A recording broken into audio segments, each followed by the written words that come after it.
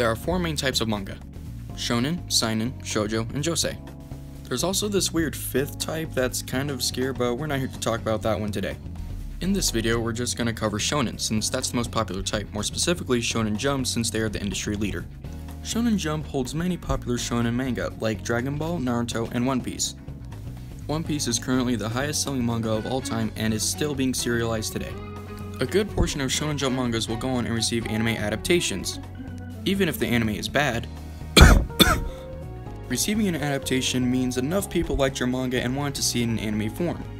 This basically means you've made it in the industry. However, even though being a mangaka can be very fulfilling, many find it hard to keep up with the weekly schedule Shonen Jump has in place. Many mangakas only receive about 3 to 4 hours of free time a week. This schedule drastically affected Bleach as it went on in its later chapters with repeated story arcs and low quality drawings. This schedule also leads some mangakas to change to the much more forgiving Ultra Jump for seinen manga, which is on a monthly schedule instead of a weekly. However, they do expect longer chapters. Hirohiko Araki, author of JoJo's Bizarre Adventure, said that a mangaka must have an infinite curiosity of the world around them in order to be successful. Unlike American comic books, manga is published in magazines. It would be like if Marvel would release a weekly magazine featuring Spider-Man, Iron Man, and Captain America in the same magazine instead of each character having separate issues. In 1968, the manga Astro Boy was released, and it would pave the way for the next decade of shonen. Not only was it one of the first notable shonen to gain traction, but it also started the sci-fi trend that ran through the 70s. Manga that came out during this trend were Mazinger Z, Cobra, and Legend of the Galactic Heroes. These mangas were incredibly successful for their time, but nowadays people kinda tend to forget about them. And it's not necessarily because they're bad, but what was about to come out next would be such a massive shift in the industry, it would be hard to go back. 1983 would see the start of what fans call the Golden Era.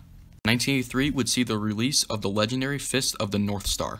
And if you've ever laughed at any variation of this meme,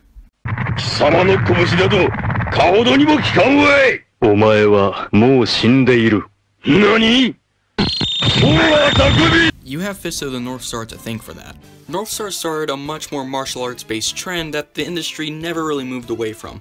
The main characters that would appear in these mangas were abnormally buff and impossibly beautiful. This kid's 19. This kid is 19.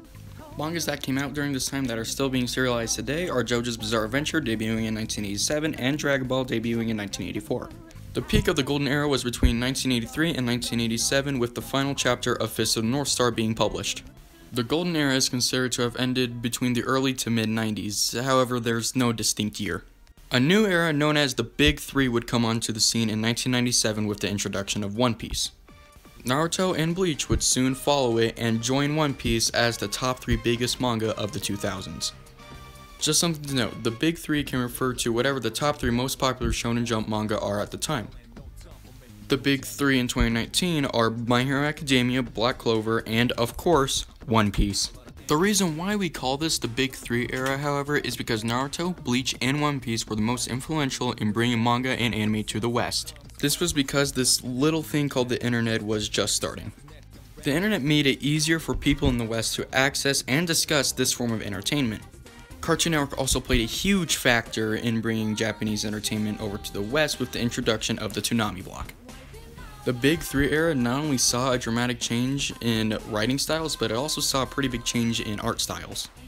Characters still looked impossibly beautiful, Giovanna, but the characters also started to look much more human, like compare Kenshiro from Fist of the North Star to Naruto from, well, Naruto.